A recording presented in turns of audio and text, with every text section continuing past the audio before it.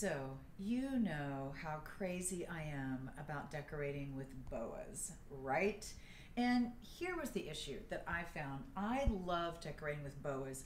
I put them in chandeliers, I put them on windowsills and they look like snow. I put them with arrangements on a sideboard and they look like snow. I put them around the edge of a tree skirt. I put them on mantles. I put them in trees. I put them everywhere. Okay, I love them. And what I found when I was shopping for boas is that if I went to a craft store and I got one that was affordable, it looked bad.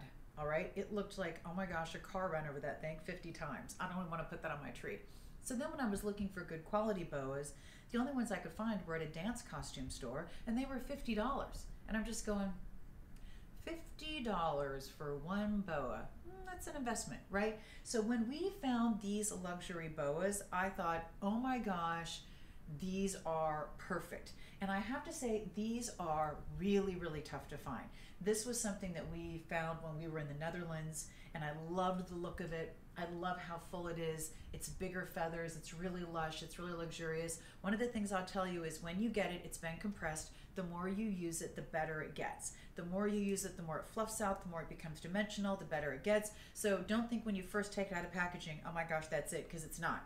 I was a little panicked when I took the first ones out because I thought, well, that's nice, but not as nice as I remember. And then the more I used them, they just went poof, like, oh my gosh, that's perfect. So I did one around the top of the tree here, then I did one here, then I did one here. Very, very easy. I always do them around the base of the tree, around the tree skirt, because I just think it's so beautiful and snowy. There is nowhere that you cannot use a boa. I use this on the flock tree for the look of snow. I use it on the green tree for the look of snow. You can use a few, you can use a lot. There's no wrong way to use these boas. They are the easiest way you've ever decorated. And major bonus plan, speaking of things that make your Christmas decorating easier, these boas take up a lot of real estate. They are one of the easiest ways to make your tree look amazing.